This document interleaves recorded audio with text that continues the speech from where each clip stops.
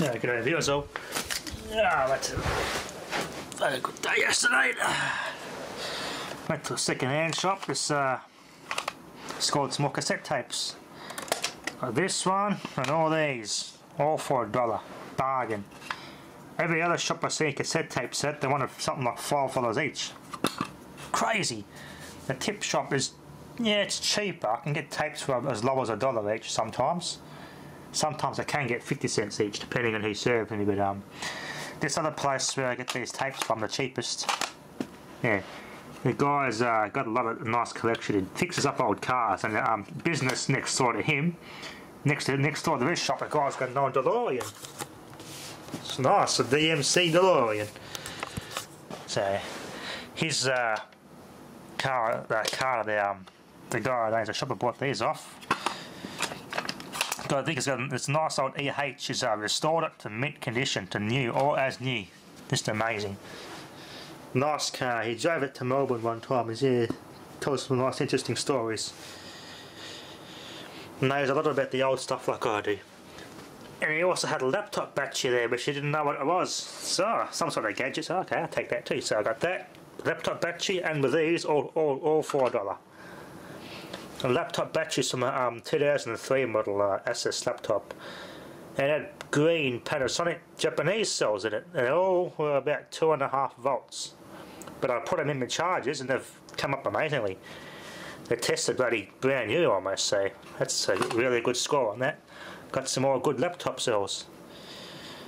In doing that, my bloody Opus Charger decided to defecate itself.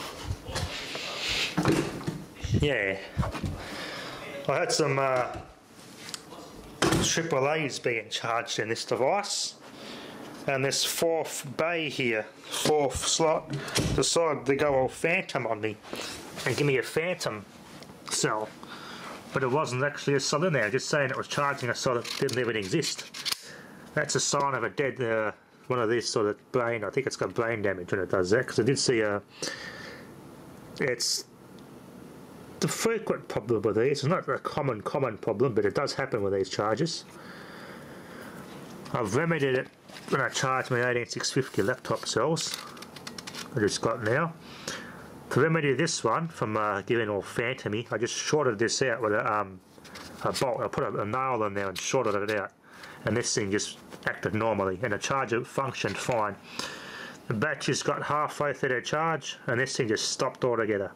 Completely turned off, and it doesn't work at all now, so yeah, it's got brain damage unfortunately. This chip, I reckon it will be the default. I can't see physically any burnt components on this thing. You can set it to charge to 4.2, 4.35, a bit high for lithium, or 3.7. Interesting cell arrangement there for the switch to set the maximum it can charge to say it's full. Yeah, it's a shame this thing died. This is still actually quite a good charger. One of the best ones for 18650s on the market, this charger, despite this fault it's got, which plagues some of these models. I have to order another one of these. I quite like this charger, other than that fault. Yeah, you don't see any brain components. No, it said it's got brains in here. Took a crap. Anyway, BTC 3100. This is a version 2.2. This is a newer model, the newest one, which they've revised and improved it over the previous model. So, so I'm just using my X-Star charger at the moment. I did like this one because it has more features over the X-Star charger. That's why I got this one, because it does a good job of reviving the old NiCad cells here and testing them, and does the test to see how much milliamp hours are left in them. This does that. The other charger I got doesn't do that. So a bit shagged off, that defecated itself, but I'll have to get another one of these when I get a chance.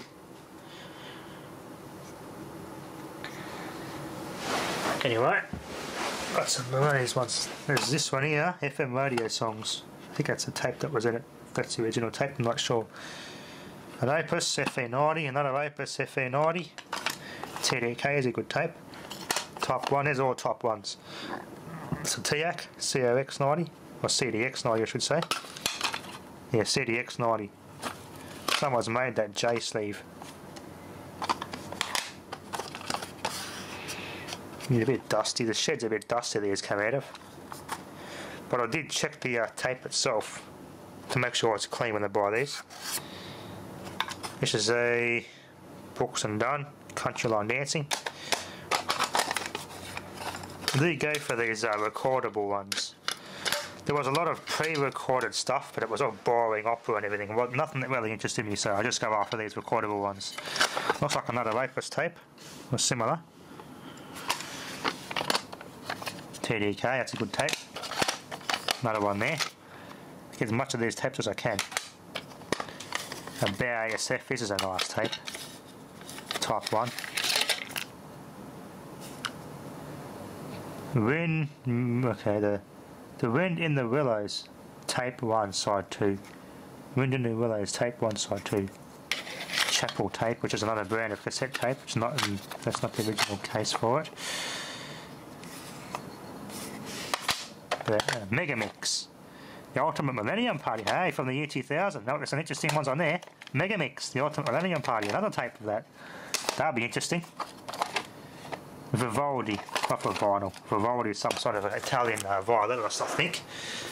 So, yeah, it's nothing that really interests me, but I'm just going to use these tapes so they got something I don't like on them that's commonly available. I did Google this and it's common on Google, so you can, if you're a fan, no loss.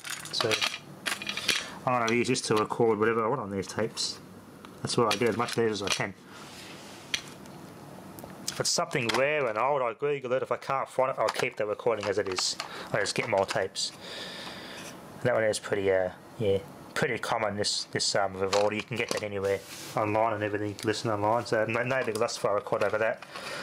So that'd be probably maybe another NCS or some other tape I use. Anyway, that'll be enough for now. Thanks for watching.